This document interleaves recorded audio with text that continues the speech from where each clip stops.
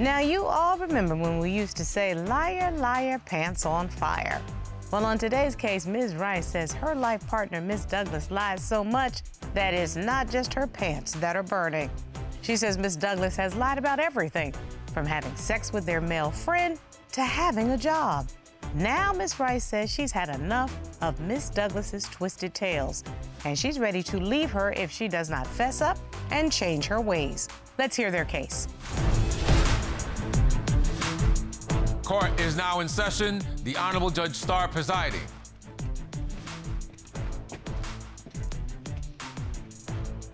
Your Honor, this is the case of Rice versus Douglas. Thank you very much, Ms. Rice and Ms. Douglas. Ms. Rice, you say you can no longer deal with Ms. Douglas's toxic behavior, and you wish to end your union. Yes, Your Honor. Ms. Douglas, you admit to your past indiscretions, but say Ms. Rice needs to get her priorities straight. You would like to save this relationship. Yes, Your Honor. So, ladies, I am happy to see that you all have been in a relationship together for 11 years. You had a spiritual marriage ceremony 2 years ago, but something has got you at a crossroads in your relationship. Ms. Rice, why are we in court today, ma'am? Well, Your Honor, I'm here today to end my relationship with Miss Douglas. I spent all of my 20s working on a relationship with her, and it just seems that we're getting nowhere. Miss Douglas is dishonest, she's controlling, she's unfaithful, and she's also lazy. And I'm just at the point now where I'm just over it. I don't want to deal with it anymore. So I'm here to end that today. Miss Harris Douglas, you are here saying you want to save the relationship, but you heard what Miss Rice says. What do you say? Yes, Your Honor. I am here to save our relationship. I believe that 11 plus years is a lot of dedication and commitment, and I know that I've made mistakes, but I am ready to change and do whatever it takes to salvage our marriage and continue growing. So it sounds like you came into the courtroom trying to be solution-oriented, trying to figure out a way to make this work. Absolutely. Okay, well, we'll see if it even exists, because Ms. Rice, I understand when somebody says that they're fed up. You tell me how you all started out and what happened to get us to this point that you're in divorce court. Yes, Your Honor. We met in high school. We actually met in the bathroom of high school. A mutual friend introduced us to each other, but I was actually in a relationship at the time. I wasn't really interested in Miss Douglas, but she ended up finding me on social media platforms, following me, messaging me. From that point, it became obsessive, just calling me all of the time, a lot of text messages, wanting to like meet up all of the time, and I did continue to express to her that I wasn't a connection. So the obsessiveness just continued on to the point where I just ended up giving in and being involved with her. So she kind of grew on me over time, but I wasn't a connection for like 5 of those years of the 11 that we've been together. So in the first 5 years, you all were not in a fully committed monogamous relationship, correct, Ms. Harris Douglas? Yes, Your Honor. We were just having fun, kind of like a back and forth thing. She had her own thing going on. She really wasn't seriously committed to that relationship. So I thought that I could squeeze my way in, and I was contingent on doing that, and I put forth the effort to make that happen. And obviously it worked. So at some point, about 5, 6 years ago, you started making this a relationship that you were going to work on. Ms. Rice, 2 years ago, you decided to get spiritually married. So something must have gone right in the beginning, but now you're at a point where you say you don't trust her. What is that about? Yes, Your Honor, I do not trust Miss Douglas. We did have a situation where we decided to roommate with one of her friends and his girlfriend. So 4 people in one apartment? Yes, we had a 2-bedroom, 2-bathroom. Okay. So we decided to room with them. I was okay with it. I did come home one day and I seen a condom in her trash can, so I did address her about it. And wait a minute, unless I missed my guess, y'all don't need a condom. Right. Okay.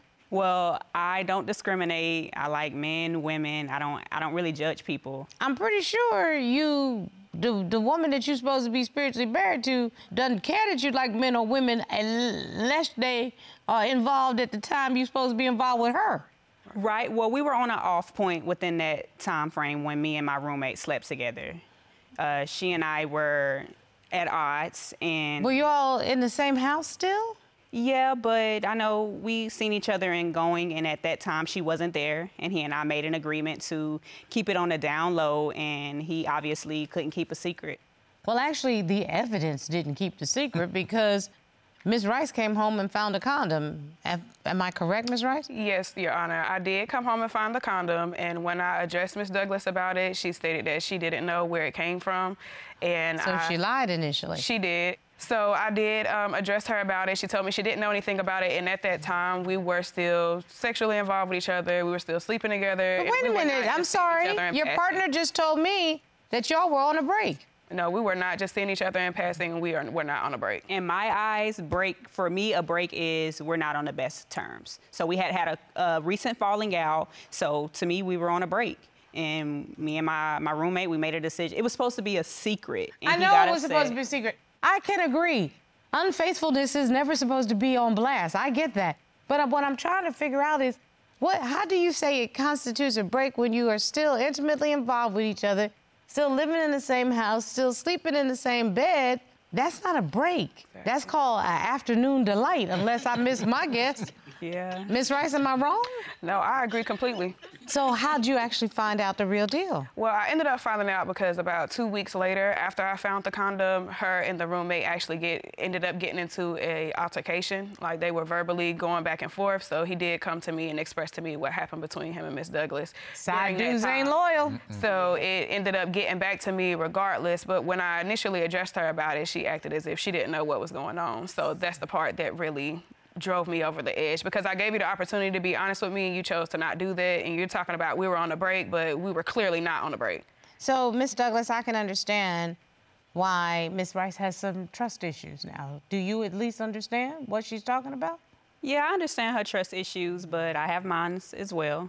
I know, but you started to have an affair with somebody living in your home while you were still sleeping in the same bed and in a relationship with this woman.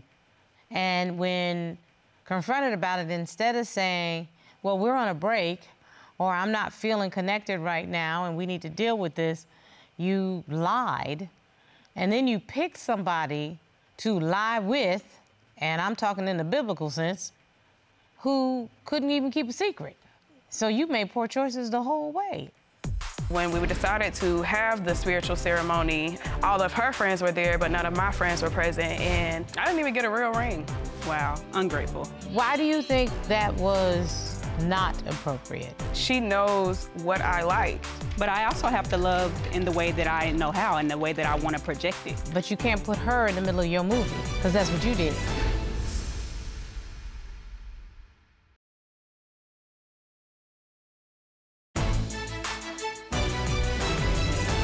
Ms. Rice, to what do you attribute that? Let's just be honest, why wouldn't y'all just say we can just kick it, but we're not in the situation that we want to be in a committed relationship? Well, initially, that was the plan. For us to be monogamous. I did express to her that I would be open to having an open relationship if it's going to come to that. And once I expressed that, that is when she decided that she wanted to be married, so when she wanted to be actual life partners. So that's when we actually had the ceremony where You're both committed. Yes, where we decided to commit instead of being open.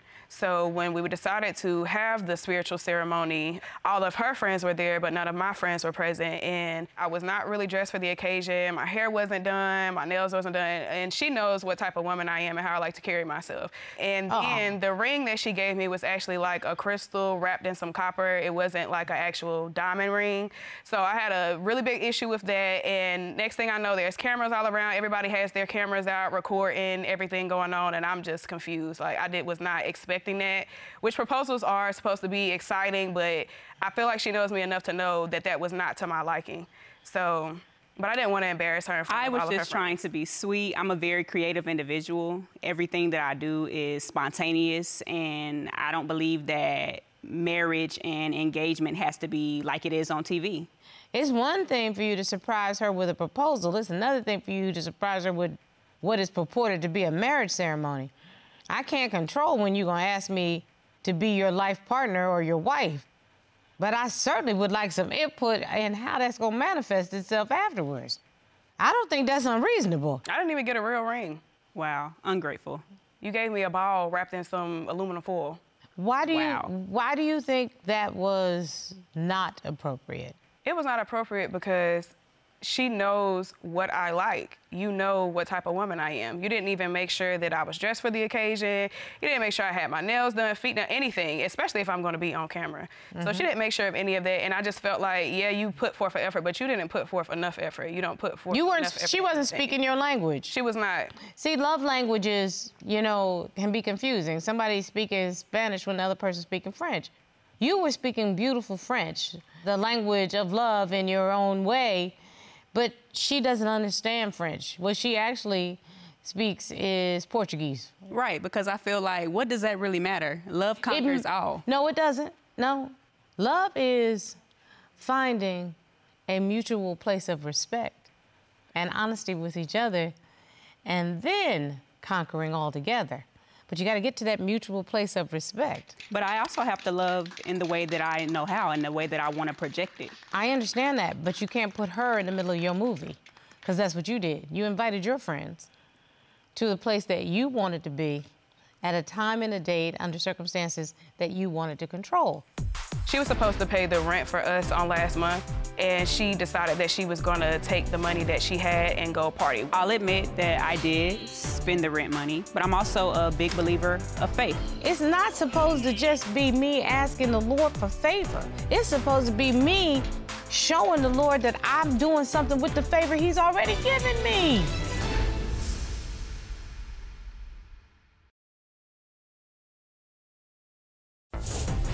If you'd like your case to be heard on divorce court, call us toll-free at 1-877-311-2222 or log on to our website at divorcecourt.com. Missed a show? Watch full episodes on our streaming platforms and follow us on social media for exclusive content.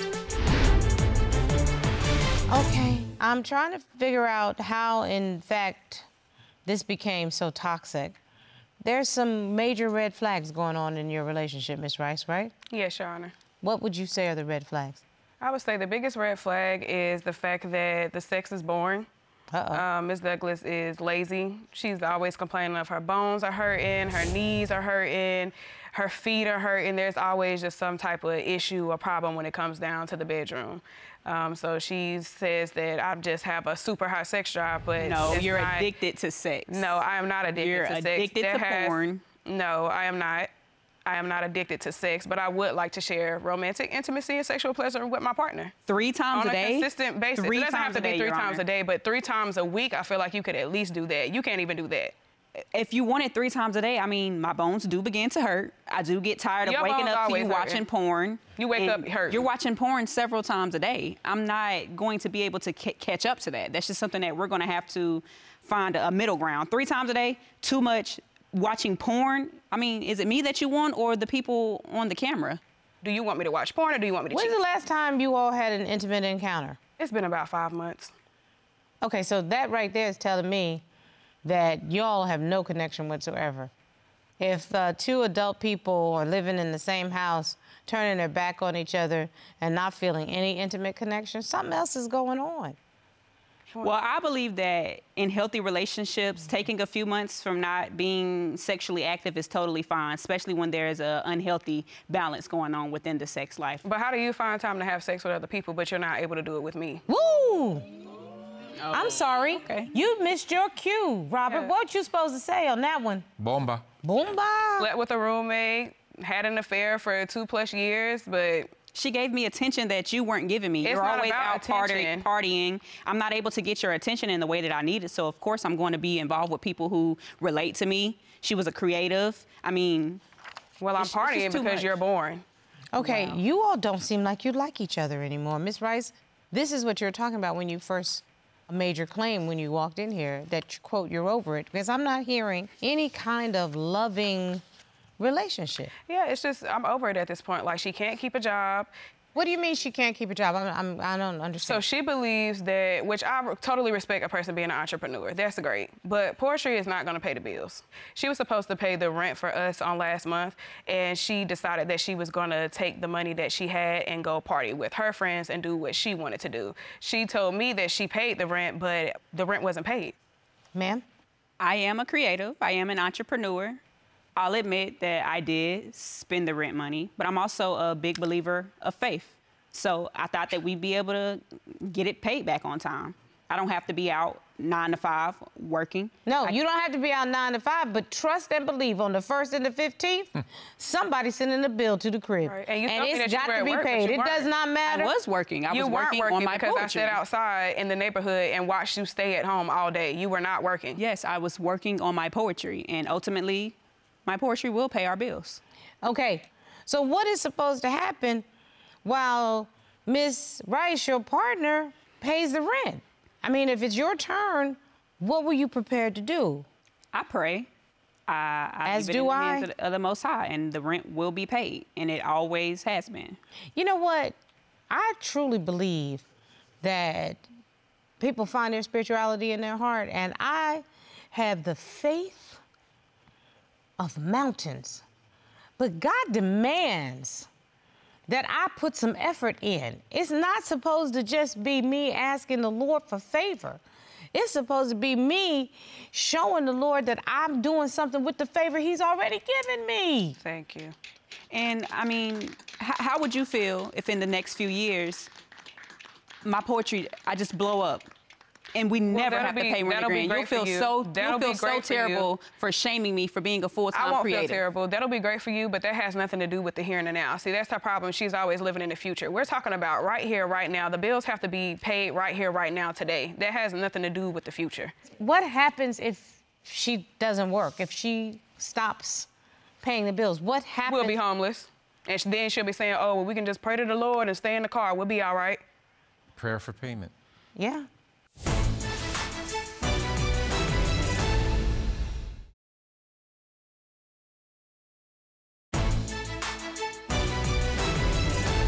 Miss Rice, you came to court today because you suspect that your life partner has lied about pretty much everything as it relates to your relationship, and you said you were at the end of your rope. Ms. Douglas, you said you wanted to try to save this relationship, but it sounds like Ms. Rice has literally checked out of the relationship because you have put yourself in a situation where your needs have either changed or you're just not willing to meet the needs of your partner. Ms. Rice, I'm going to say you are not remotely on the same page, much less in the same chapter or even reading the same book. Y'all are completely different.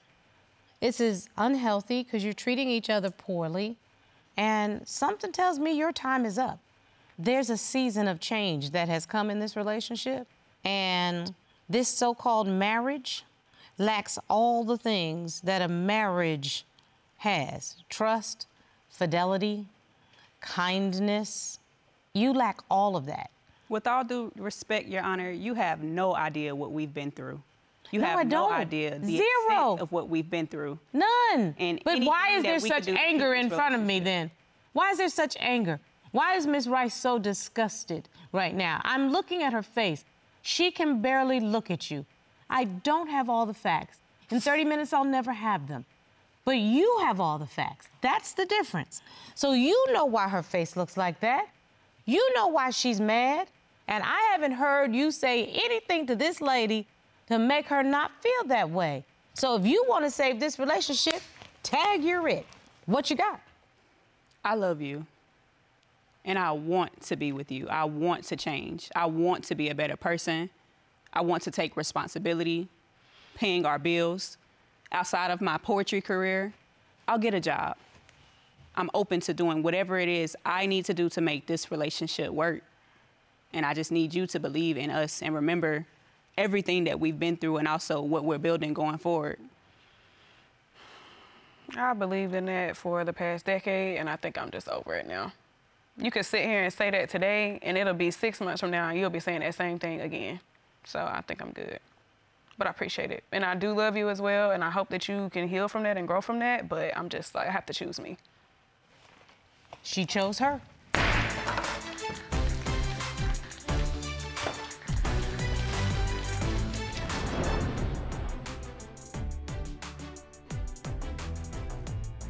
Robert, this relationship is doomed. Doomed from the very beginning. They really were not in sync. Not in sync, and she's like trying to have this like free will life, and you know, it's gonna get paid. Listen, I'm a faithful guy, but if I wrote a poem and put it on an envelope and send it to my landlord, I'm still getting evicted. Well,